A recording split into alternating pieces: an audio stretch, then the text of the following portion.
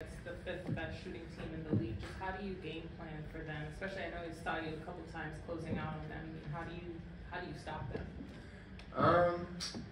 I mean, they're built to. I mean, you got two guys out there that's, all NBA type players. I mean, it's easier said on how to stop those guys than just doing it. So they played really good tonight.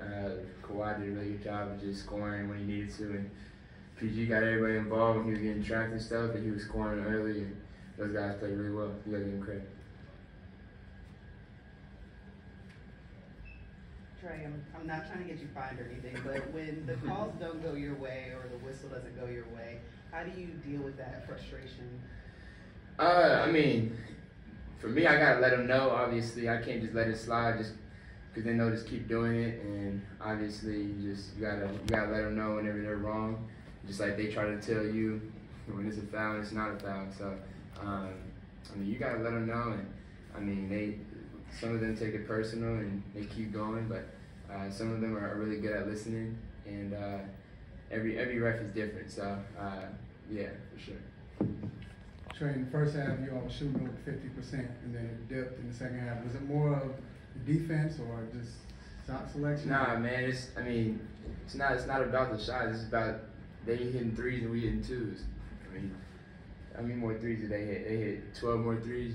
I mean, the difference in 12 more is what, 36? That's a big jump. I mean, we lost by 7. So, I mean, you put that into consideration. We just gotta get more looks. Obviously, we gotta protect the 3-point line a little bit better.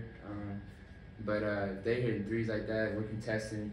You just gotta tip your cap to them sometimes. No, I mean, as far as you all were shooting over 50%. I'm saying the percentage dipped in the second half. Was it more of their defense or just? Yeah, I mean, I think I'm trying to tell you, I don't think that's the problem. I think that they were hitting more threes, and I think we were shooting. I mean, they probably picked up the intensity. And I think they probably shot a little bit less in the second half too, but they were still up in the first half. So we just got to be better on covering that 3-point line and just not letting teams get hot from there. Hey, Trae, every team presents their own challenge. Every team is unique in its own way. But when you have a team like the Clippers, who, sometimes we have Paul run the point, Kawhi run the point, and bigger guys at those guard positions and wing positions. How difficult is it to deal with a team like that versus more of a traditional style team in this league? I mean, everything is different. I don't think one challenge is harder than the other.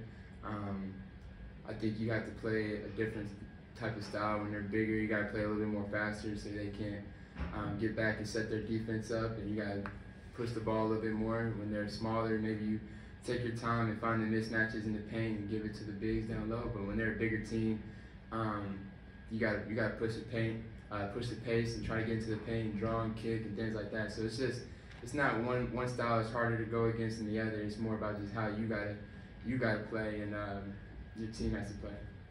Trae, you referenced 3-point shooting. On the whole, the team hasn't shot threes as well this year as a couple times in the past. How much has that impacted you guys overall this year? I mean, I think obviously impacted a little bit, but I think we got guys who can shoot, and we just haven't been knocking down shots, but we'll be all right. Any final questions? Thank you.